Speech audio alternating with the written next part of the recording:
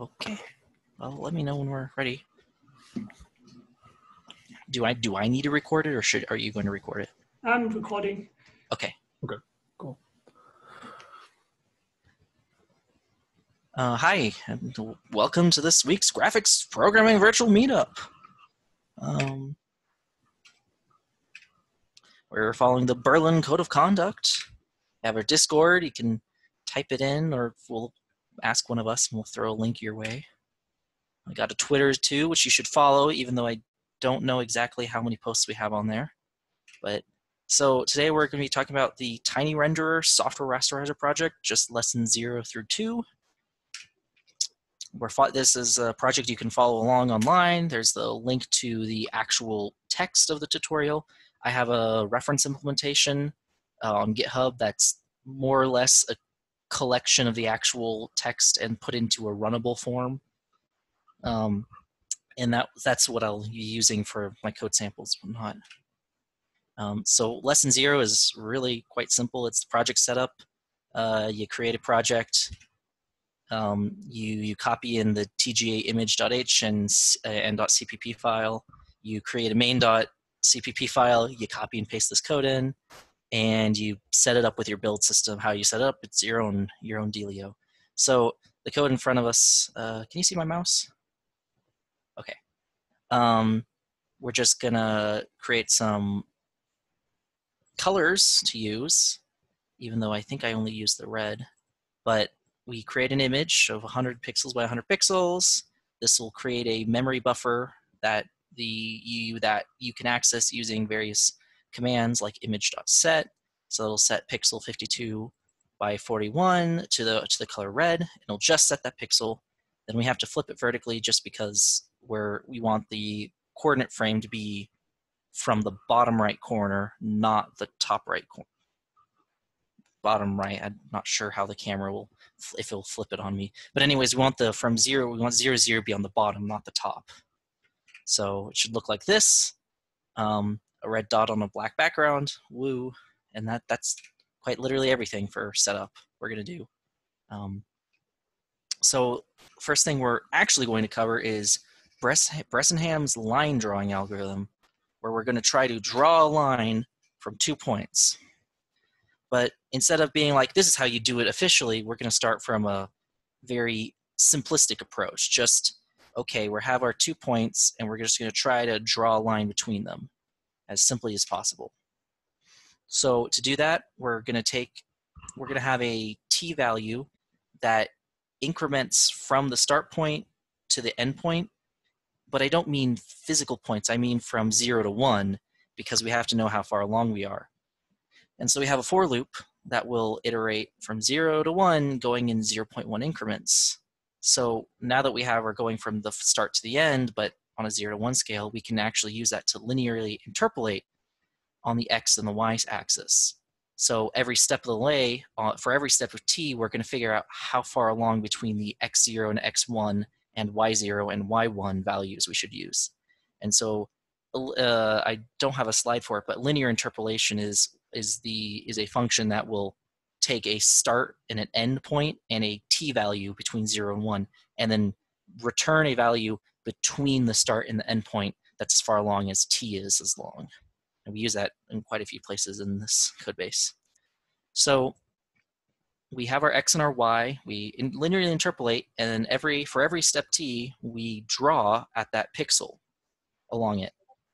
So, well, I don't know how well it will come across here because of compression and whatnot, but you should notice that the algorithm we just did has a bunch of dots. It's not a solid line like we want. And that's because we only took 100 steps. But this image is like 500 pixels by 500 pixels, and we're trying to stretch it across 500 pixels. So it's going to have a lot of gaps, and that doesn't look very good. So the way to improve this is to, instead of having 100 discrete steps, we should have as many steps as we need to go across the image. So if we had a one-dimensional image instead of 2D, and we wanted to draw from, I don't know, coordinate 4 to coordinate 7, we would want to go 4, 5, 6, 7. So we have 4 steps. And so what we're going to do is we're going to do that on the x-axis. We're going to say, okay, x0 to x1. We're going to increment on every pixel along the way. And then we'll just draw on that. Now, we still need to know how far on the y-axis we need to draw, so we're going to linearly interpolate on the y-axis, but we need to know how far along we are from 0 to 1. And we can do that by taking the current position along the x-axis, minus it from the starting position, and then divide that by the total range. And so that gives us a number between 0 and 1, indicating how far along between x0 and x1 we are. Then we use that, we linearly interpolate y on that, and then we set the pixel. And so if we say had a x-coordinate or an x0 coordinate of 10 and an x1 of 50, we'll take 40 steps, which means we'll draw 40 pixels. Well, as you can see here, it looks great if we're just going on the if the x-axis changes a lot, but the y-axis changes a little. But if we rotate that and we try to go very far on the y-axis, but not the x-axis, we have that same dot problem we had before. And that's because we're only looking at the x-axis. If we have 100 steps on the x, or a delta on the x-axis of 100, we'll take 100 steps. But if our delta is only 2, we'll take 2 steps. If our delta is literally 0, we'll take, I hope, 1 step, but I think it'll literally be 0 steps. So a vertical line would be, you wouldn't even draw. So, and then if you notice that the diagonal is completely jagged, where it's doing like a stair step pattern, but instead of being a perfect 90 stair step, sometimes it's a little above, sometimes it's a little below. So we can fix that if we try to account for the delta on both the delta on both the y and x-axis. Now, if I was writing this from scratch without any future reference, I would probably go and figure it out on a per pixel basis. So I'd go, okay, do I need to go 5 pixels down and then I need to go 1 pixel across? Whatever. And then I would try to go that. But what the solution that the tutorial uses that I quite like is just flipping the axis that we walk on. So what we know is that we're going to, the attempt 2 would take every pixel step on the x-axis. Well, if the y-axis changes less than the x-axis, or if the delta of the y-axis is less than the x-axis, that means you're taking more steps across than you are up. And that means that you will always draw on the y-axis whenever you draw on the x, you know what I'm saying. You'll never skip a pixel on the y-axis because the x-axis always changes more often, allowing you to draw those pixels. So the simple way I like that this tutorial does is it simply swaps the x and the y coordinates. So the x values become the y and the y becomes the x, but only if the y delta is greater than the x delta. So the code here is simply doing finding the deltas of the x and the y values, and then if the y value delta is greater, then it will swap the x and the y. x0 becomes y0, x1 becomes y1, and we set a Boolean value to true that we're steep, which means we're flipped. So we also want to make sure that when we're going left to right instead of right to left to right. Coordinate systems are weird. Regardless, if this value is greater, then we also want to swap on that. We want to flip it. We don't want to rotate. So now we pretty much do the exact same logic as attempt 2, but instead of setting your image to the xy, if we're steep, which means we've rotated, so the x is the y and the y is the x, we draw on the yx to detranspose it. So that's a whole lot of work, but we get a nice vertical and horizontal line. Unfortunately, our diagonal is still a little bit wonky. So let's try to fix that. So another thing we can do is if you look at the code here, we do this linear, we figure out this t value and this y value, and we do quite a bit of calculation per step along the axis. Some of the stuff can be pre-computed, like x1 minus x0. So we can factor out some common things. So we have our delta x and our delta y. Those are just the x and the y values. Now, this is assuming that the x is the major axis and the y is the minor axis, where major being the larger delta. I'm pretty sure that's not the right terminology, in the sense that major and minor axis probably have a specific term, have specific meaning in other fields, but I'm using it here because it's easy to remember major versus minor. Anyways, so we have this delta error variable, which is the change in the y-axis divided by the change in the x-axis, which is quite literally the slope value. So for every pixel we go along the major axis, we will go d-error steps vertically, or on it's the rise over run. Getting back to Algebra 1, which I took forever ago, and it's very fun to be rehashing that. So we have error here, which is another floating point variable, and this is our accumulator variable. So it starts at 0, and so and then we'll have our then we have our y variable, which is not an accumulator. It's more of just our current. Actually, it is accumulator, I guess, but it's accumulator of steps in 1. Anyways, it's our current y-axis. So we're going to have a y place. We're going to have a for loop. If we go to the next slide, we can see it. We have a for loop of x going to 0 to 1, or x0 to x1. And then we change it from interpolating figuring out how far along, we instead just increment through the range, and then through the range. What do I mean? Instead of figuring out how far along the x and the y-axis, the start and the end of the x-axis is, to figure out how far along we are on the y, we're just going to keep count of that manually. So every tick along the x-axis, we're going to add the d-error, or there's just the slope. And whenever the error is above 0.5, or half the distance from 0 to 1, which would be when we hit 1, that would indicate that we are on the next place, then we will change the y value to whatever we should have, or add to the y value in whichever direction we want to go. So if the y0 is greater than y1, we're going to be decrementing.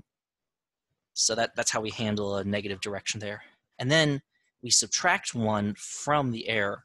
When I first saw this, I was kind of confused because I thought this should have been a 1 and this should be going back to 0.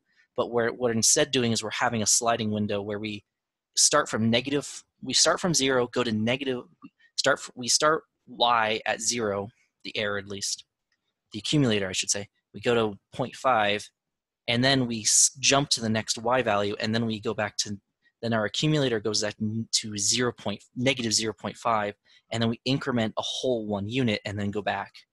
And the reason we do that is because the lines we're drawing, we want each pixel, we want the coordinate of the pixel, like the 2x2, to be the center of the pixel, not the bottom right corner. Because if we're the bottom right corner, then if we have a slight amount less than that, we're actually going to be drawing in a whole different pixel. And that's just, we shift everything by 0.5. And it looks ugly, but it makes our nice diagonal line perfect, because before we didn't have that accounting of the bottom right corner. So we're going to have one more attempt, and this one just is to remove the use of floating point. In the tutorial, he has some benchmarks of the code that, you know, try to make it faster. But I don't want to benchmark code that I'm not going to use after this chapter, because I'm not going to make this code a lot faster, and I'm not going to use this code a lot, because there are faster ways to do this entire thing, even without, you know, multi-threading and GPUs and all the fancy high-performance stuff that we have today. So this one, the only really big change with attempt 5 versus 4 is shifting the frame of reference that we do the error accumulation, it's not really error. That's a terrible name because it's not really an error. It's just an accumulator of the subpixel amount we're changing on the minor axis. And then once we reach a threshold, which is in attempts 4 case was 0.5, we reset it to negative 0.5 and then let it increment again. This time we're going to be doing it a bit differently. So we have our d error is going to be 2 times the delta y, which is our entire range times 2. So if we're going from 10 to 20, that's going to be 10 units, and then we're going to double that for 20. And then error itself is just going to be a singular integer value. So probably call those things like double D error and double errors. The naming you use here is pretty confusing. I completely agree.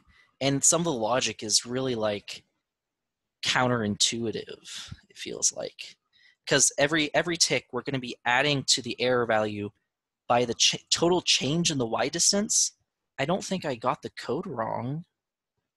I'm actually sorry. I was kind of tracking it with the floating point, but I'm not quite understanding with the integer stuff here. That's also my thought. I feel like the code works, but the error 2 is greater than dx. I believe that's just because we've factored out the dx. What my thought is we've scaled the entire problem so that everything lands on whole integers instead of fractional units of a floating point. That's all we've done. We've that's just all that we need to do. Yeah, it is literally just changing the scale, but it's in the name of performance for some reason, and I just kind of went, cool, yeah, let me actually look at the algorithm rather than trying to optimize it. So I won't spend much more time on this because it's kind of annoying. Instead, I'd rather do the interesting thing of wireframe rendering. So to set up wireframe rendering, you need to get the model.h, model.cpp, and geometry.h files into your project. As I learned, the names of vec3f were changed in geometry. So the geometry.h that I initially started with uses these vec3f with a capital V, and then the one I needed that is in the actual in the master branch or in the TIFF of master instead of some previous version, it changed it to lowercase and dropped the F completely and changed it to double. And I was like, well, okay, so we're going to use doubles now. Anyways, this is a model loader class. You give it a path to a file. If you are unfamiliar with the object wavefront OBJ format, understand that it's a text file with a bunch of vertex positions and a bunch of description of the faces, where it'll say, okay, this vertex is made, this triangle is made up of vertex 2, 3, and 4. This triangle is made up of vertex 2, 4, and 5. And it's a text file, so you can actually read it and you can edit all the numbers if you really wanted to. But anyways, it's a very simple format. You could write your own loader for it. I just went with the one the project uses because this project is about software rasterization, not model loading. Again, we have to have our TGA image to draw into. Then after we've loaded our model, we go through every face in it. And because there's 3 triangles, there's 3 vertices in a triangle, we'll go through each vertex. And and we're doing that because we're not drawing triangles, we're drawing a wireframe version. So we're just going to draw the outline of the triangle. So we're going to start from the point A, go to point B, from point B to C, and then from C to A. So that's why we do it 3 times, this for loop 3 times. We get the 2 vertices, and so this one is J, that'll be from 0, 1, 2, and then this one is J plus 1, so that'll be 1, 2, 0, and that's what this modulo 3 is. So it's wrapping around on the very last one. So this code here is just scaling the position of the model to be in the center rather than the bottom right corner, and then we just draw a line using it. And you should get something like this. Woo! And apparently that's the author's head, or a scan of their head. And I believe that's lesson 1. So lesson 2 is triangles. Instead of lines, we're going to be drawing triangles. But we're going to start with doing a very classic style of triangle rendering. And it is not obvious, but I think it's very simple when you get down to the nuts and bolts of it, because there's almost no math beyond basic algebra, the first version of triangle drawing. The second version, we're going to be going into linear algebra land, and it's going to be a good time. So the algorithm is the line sweep algorithm. We sort the vertices. We take a triangle, we sort the vertices by their y-coordinate. So each vertex will have listed by which one's the higher and lower. You could do it from bottom up, top down, doesn't really matter. The point is that we just know which ones are which. And so the line sweep algorithm works by taking each line segment, and then we're taking the sides of the triangle and then drawing lines in between them in almost a kind of like weaving in a sense, because you have your boundaries and then you just start from one boundary and go to the other. You start from one boundary and go to the other. But we're not weaving a tapestry. We're just drawing pixels on a imaginary 2D plane that happens to be stored in a 2D array that we can then print out and look at later. Okay, so that's the general gist of the algorithm. So what we have here is a line representation of it. So a triangle sweep algorithm will draw the entire triangle, but we want to look at right now is just the the two boundaries. So the thing to know is that we found if you look at the picture at the bottom, the red line is connecting the highest y value vertex, the vertice with the highest y value to the vertice with the lowest y value, which means that if you were to go either left or right on that triangle, you would hit the other one of the other two. If you went left or right on that line, you would at some point hit the other boundary of it. So on the left here, we have, it would be going to the right. This middle triangle, we would be going from the red line to the right again. But on this one, we can see that the line actually goes from right to the left.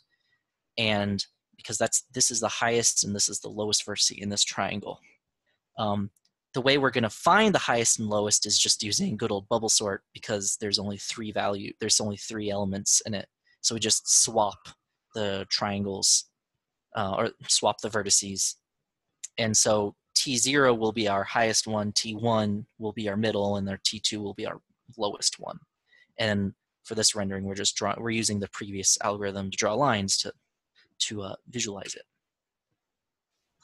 But in this image, it's clear in our mind how we would draw it. We would just start drawing from the red line and going to the green line across, just sweeping left to right or right to left if we were in that case. The problem is we're actually sweeping between one line and then two lines, and it's a lot more simple if you're drawing from one line to another line, because then you're just doing a flood fill effectively, where or not a flood fill in the 2D sense, but in a 1D sense, where you start at one point and you keep going until you hit the end point. If there's two possible endpoints, because a line segment continues infinitely, they would cross at some point. That's really confusing. So what we want to do is we want to split that up into two triangles. So if you look at this previous image and then look at this image, you'll notice that the red segments are all cut in half, but the green segments are the original segment entirely. The reason they're dotted is because we're drawing from left to right. We're not drawing along the edge. So the fact that it will be the endpoints don't form a perfect line is fine, because when we sweep across the image, will fill in all those gaps.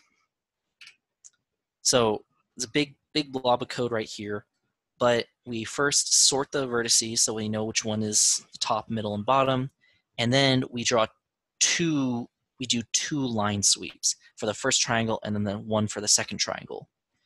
So the total height here is going to be the delta of the y values, so from the bottom to the top or top to the bottom, whichever have you.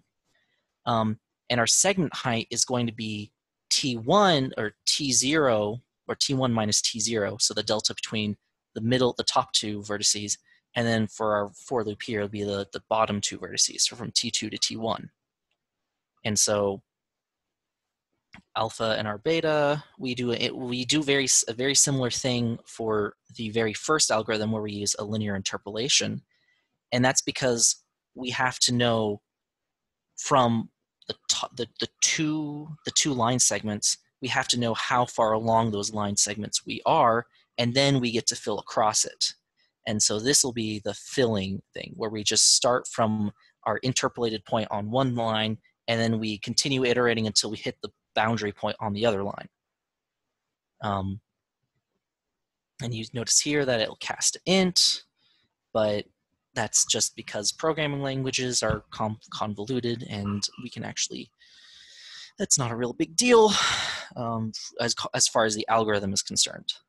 So now that, yeah, the algorithm produces this output. Notice there's no aliasing, because we're drawing perfect line sweeps. We'd have to like do some sort of math to figure out, should I draw a partial value or some other thing.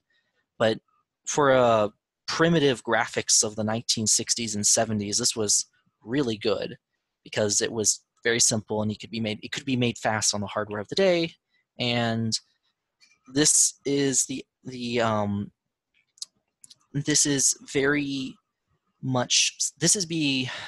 this kind of algorithm is something you could teach to kids, because there's a tangent, but the algorithm is one person drawing pixels individually. It's very easy to map out, because you could imagine someone instructing someone to draw, lines directly, or draw lines across this way, or draw dots or whatever. However, it's not the most fun way to handle triangle drawing. The more fun way is to do it with fancy math called linear algebra. So this slide literally just repeats what I was about to say, but it adds that it'd be nice if, instead of drawing each triangle individually, we just thought about it as, okay, I am a pixel. This is the triangle we are currently drawing. Do I belong in that pixel? First thing you can do is you can bound the question to only the pixels within the region, in the bounding box around the triangle. A bounding box is simply the smallest square you could put around the 2D shape. For a triangle, it'd have the points would hit all the edges, and you'd get a box around it. But anyways, if you only look at the bounding boxes, so we don't have to look at the entire screen, we only look at the pixels nearby the triangle. But once we have that bounding box, we just iterate through it. This would be like a double for loop with an I and a j value. And then per pixel, we check, hey, am I inside the triangle? Yes, no. And if you are, you draw yourself. And if you aren't, you continue to the next pixel. So here's some pseudocode for it. We take 3 points. These are our 3 vertices. We get the bounding box, like I was mentioning. We just iterate through the bounding box, all the pixels in the bounding box, and for every pixel, we check if it's inside or not. The issue with this is, first we have to find the bounding box, which thankfully is pretty straightforward, but checking to see if we're inside these 3 points is the harder part. And to do that, we need barycentric coordinates. In a previous meetup, we talked about barycentric coordinates, but this will be a refresher / rehasher, because I wasn't actually that confident in my knowledge of a barycentric coordinate. The definition of a barycentric coordinate is a point in space which is defined by a set of other points in space. In a 2D plane, that'd be a triangle, so you'd have the 3 corners of a triangle. A barycentric coordinate would be the position of that point relative to the triangle. If you were in, I don't know, 3D space, you'd probably use a tetrahedron, and you can come up with fancy high-dimensional things for higher dimensions. But we're doing 2D, so we don't need any of that. So a more mathematical formulation of it would be this image, which Scratch Pixel has a great article on barycentric coordinates. If you want way more information than these 3 or 4 slides has, I highly recommend it. The thing to note is that the point P is defined by the A point, the B point, and the C point multiplied by a W, U, and V. But we don't need to use all 3 vector values here. We can actually define the W in terms of the U and V. And that simplifies the problem because then we only have 2 vectors, not 3. And we'll see why that's important. So, that's what we're defining is we're defining the point P to be UB plus VC plus A times the inverse of those other 2, or 1 minus U minus V. And we can reformulate it using the directions. So instead of being a point, we're going to start with point A. So there'll be an arbitrary 3D coordinate or a vector. No, not a vector, a point. Sorry. Get my affine space math right. And then our B point is now defined in terms of A and the U vector from point A. And then our C point is going to be defined by our point A, from a vector from A to C using V. So what we want to do now is we want to rearrange that so that P and A are the same term together. I'm not super hot on the math for this, but the gist is that we can now turn this into a linear system of equations where we have a couple of formulas we solve, and then we can get some vector values out of it. And then, and then we rearrange it into a matrix that we can multiply together. And then now that we have this matrix that we've multiplied and got some values out of it, we can figure out whether the point is inside or outside of that triangle. So if you Google barycentric coordinates, you see the definition like here with the V vector value instead of the 1 minus U minus V. The reason we don't want that is because when we have to solve it, we would have to solve for 3 values versus 2. When all 3 values are necessary, you can define the other one in terms of the first 2. And that's very useful for making it a bit faster. Because what we've now done is we've established that there are 2, we want to get the vector UV, UV1, which is defined to be orthogonal to the 2 basis vectors from A to B and from A to C. And so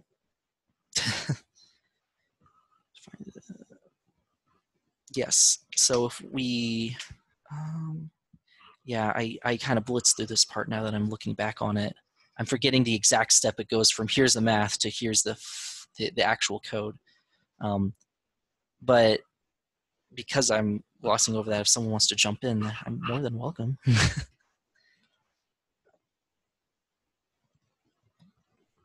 Anyways, let's actually look at some of the code. So we have our barycentric function. This takes in 3 vectors of 2D vectors that are our 3 points. Yeah, it takes in 3 points. And it takes in our point that we want to find out whether we're inside or not of it. We get the cross product of the God, I should have labeled this with X and Y and Z. This is very confusing.